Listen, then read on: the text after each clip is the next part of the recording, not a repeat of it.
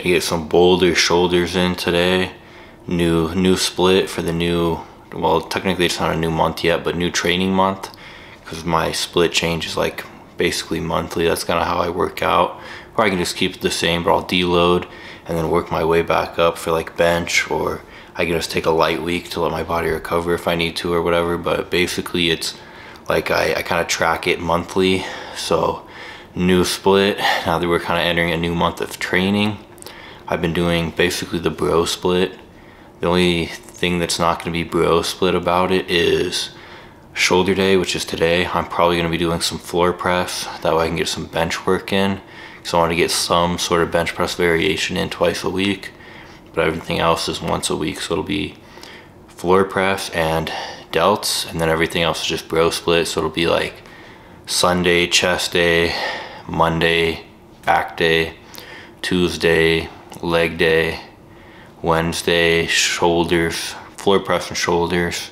It's not actually Wednesday today, but this is just an example.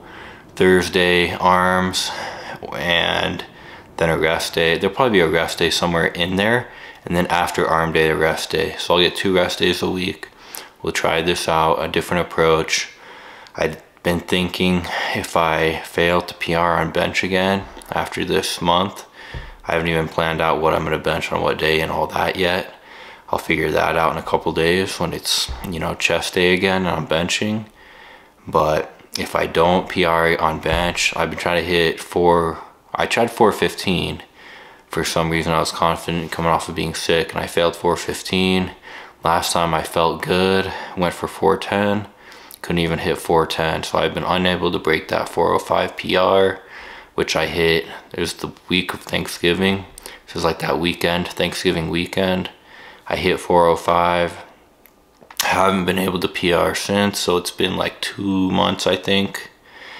November, December, January.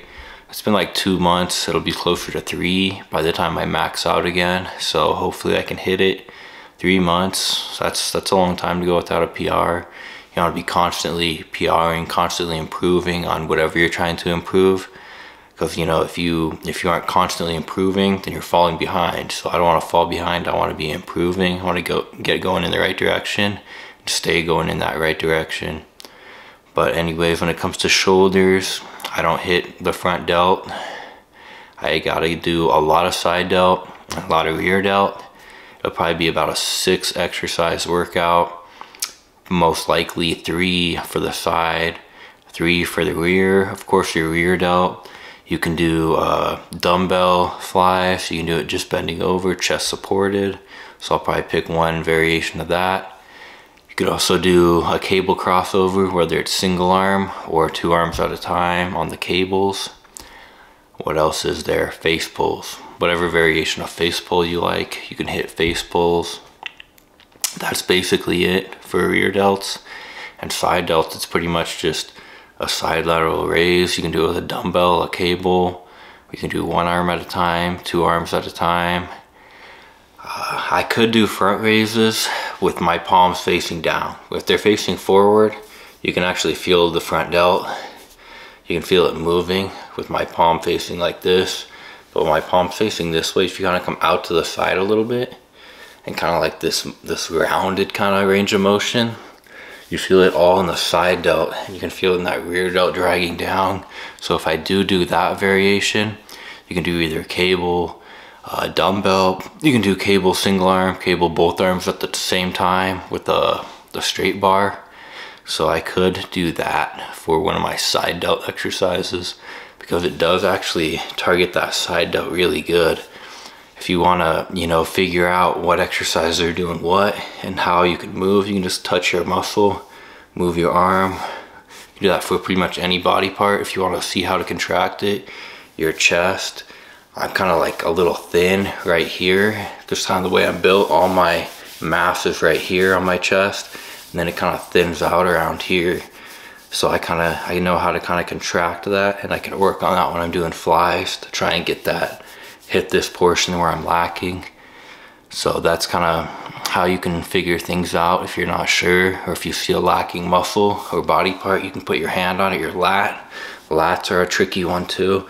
when you're trying to get that lower part of that lat to develop. You can kind of feel it, you can find those angles, and then you can choose an exercise where you're going to be contracting at that angle. So shoulders are pretty basic.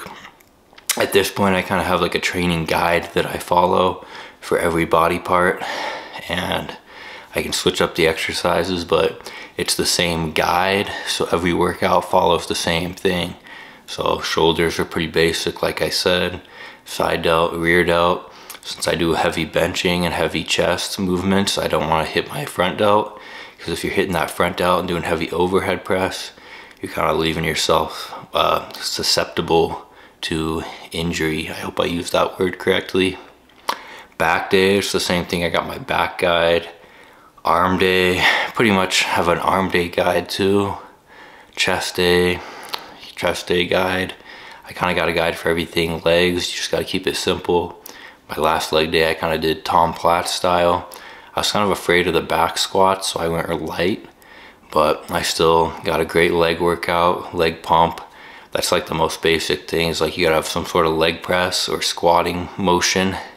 You gotta have, you know, a leg extension, a leg curl, and some calves. So it's all pretty basic. You just gotta follow simple workouts, find that guide, and I kind of go over my guide for my videos, or I will going forward, and you'll see results with the basics. You don't have to overcomplicate anything. Basic is better. You just got to progress over time in some way or another. So I'm gonna hit delts.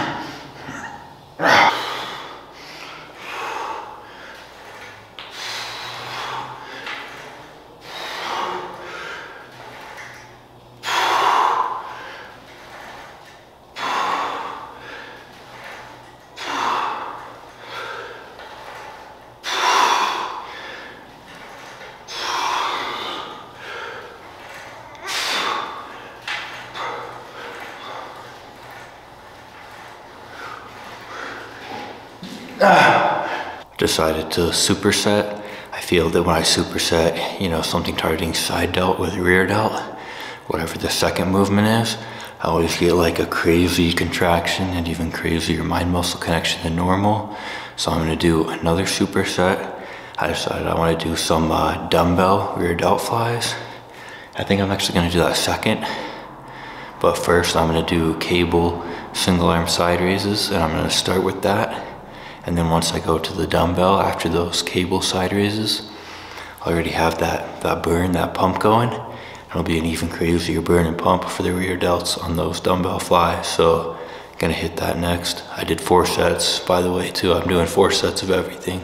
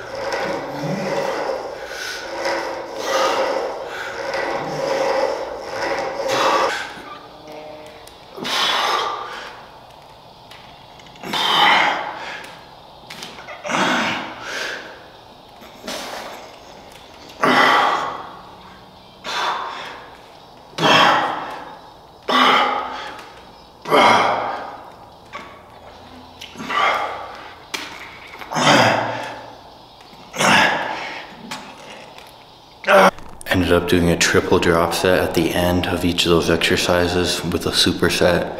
So I did, I had 3 5s on each side for the lateral raise, and then I pulled a 5, each drop down to where it's just 1 5 on each side for that last set, last drop. And then for the rear delts, I did 30s, 20s, 10s, and I was aiming to get at least 5 more reps every time, every drop. So the last drop, I did the 10s for 20 reps. It burned a lot. I couldn't even get full range of motion on like the last 10 because just so pumped. But now I'm on to the last superset. I'm gonna do cable rear delt flies and dumbbell side lateral raises, but in the opposite order. I keep saying them backwards. So I'm gonna start with dumbbell, and then I'm gonna go to the cable rear delt flies, and this will probably be it, probably just 4 sets again, and last set I'll most likely drop set again.